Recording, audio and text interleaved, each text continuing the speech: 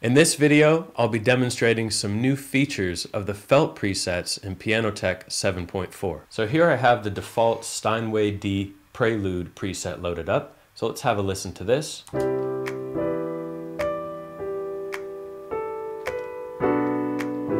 That classic lovely Pianoteq sound.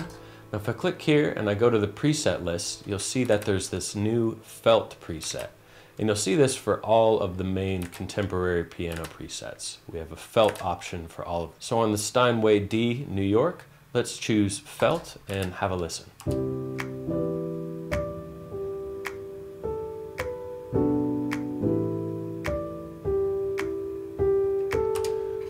So as you can hear, this has a much softer tone and it's very gentle and quiet. Now within the felt presets, there's some new parameter controls that I'd like to show you. If you'll notice, there's this blue line here next to unison width. And this represents the amount of humanization.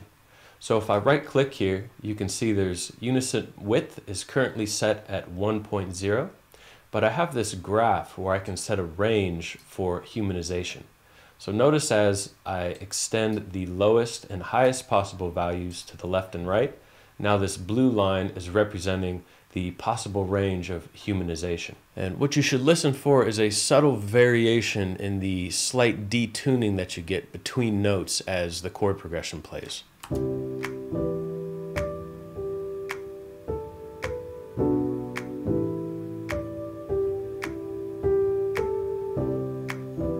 Okay, and then in addition to the humanization range that we have here, we can offset the center point, so to speak, which is represented by this high peak value right here. So this represents the probability density of where the unison width is most likely to land, with the overall possibilities extending down to this value and up to this value. Very nice feature, very good for adding some humanization and subtle imperfections to the sound. Now you can also assign a MIDI controller to the unison width if you'd like to control it with a knob on your keyboard.